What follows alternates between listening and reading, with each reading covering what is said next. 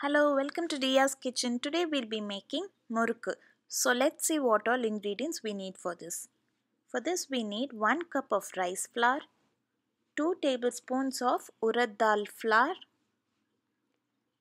2 tablespoons of butter, quarter tablespoon of cumin or jeera and quarter tablespoon of sesame seed and around 1 tablespoon of chilli powder.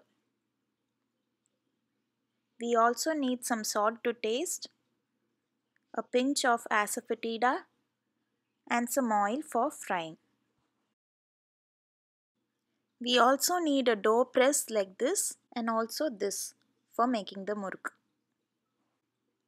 Now to a bowl, let's add the rice flour, urad dal flour, chili powder, cumin seeds and sesame seeds, a pinch of asafoetida and some salt to taste.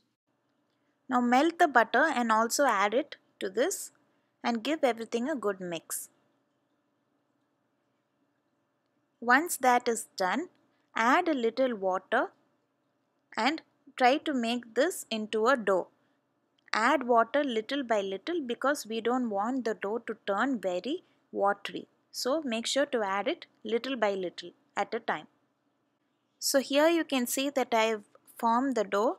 The dough has to be soft like this and it shouldn't stick to your fingers. At the same time it shouldn't be very hard. Only if it is soft like this you will be able to form the shape of the murukku. So place the small circular disc that forms the shape of the murukku inside the press and fill the press with the dough.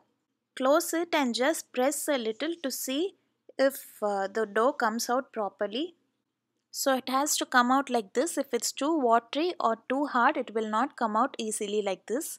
If the dough is too hard, it will break as you press. And if it's too watery, even if you give a little press, a lot of dough will come out of the press. So make sure you form the dough accordingly.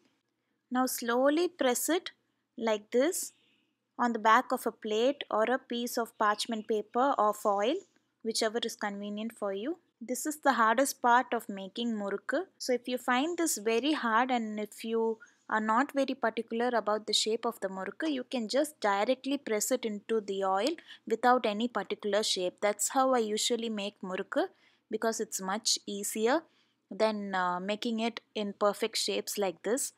So just press the end so that it doesn't open up when you fry it in the oil.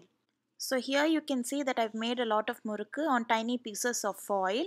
So this is very easy. I'm just going to take one sheet and I'm going to turn it on the back of my spatula and just drop it into the oil like this. So make sure you keep the flame on medium when you fry the murukku because if the oil is too hot, the outside will become brown very soon and the inside will not be well cooked and crispy. So make sure the heat is on medium and fry it until all the bubbles starts to reduce. Once they are done frying, place them on a paper towel to get rid of all the excess oil.